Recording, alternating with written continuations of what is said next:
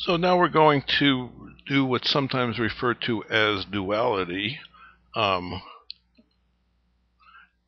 we're going to take advantage of something called the envelope theorem, which I will explain in a moment here. We're going to go back to the nominal wage and the price and view L star as a function of both of them. So L star is a function of both P and W. And we're going to, from that, define the profit function, which is a function that gives profit directly as a function of the parameters P and W.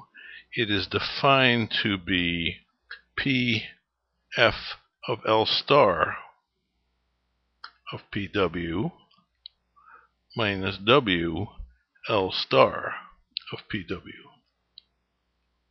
So the profit function says what the profits are as a function of the environment parameters P and W.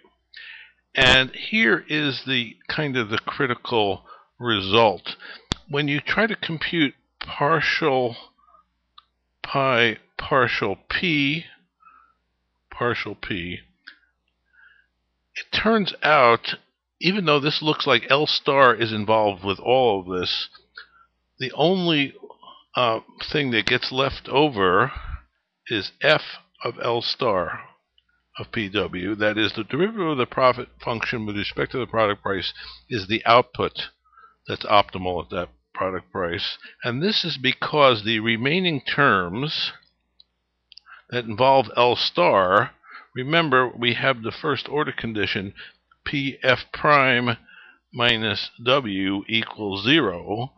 And because that's true at the optimal point, the other terms drop out, and all we have left is partial pi partial P is F star, and likewise we have partial pi partial W is minus L star.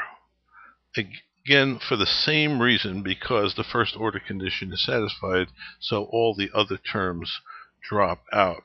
And so these results, these are called the envelope theorem results, mean you can recover the output and the labor demand from the profit function, and you can recover the comparative statics by the second derivatives of the profit function.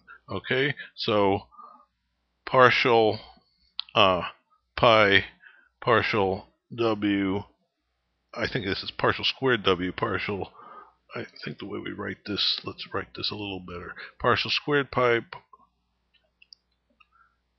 partial W squared is equal to minus partial L star partial W.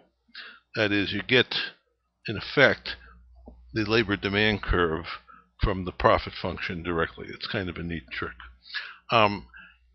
As we generalize this to go beyond one variable, we will talk more about duality and properties of these dual functions. Pi is called a value function, so let me write that here. This is a value function. It gives directly the value of profit as a function of the environment.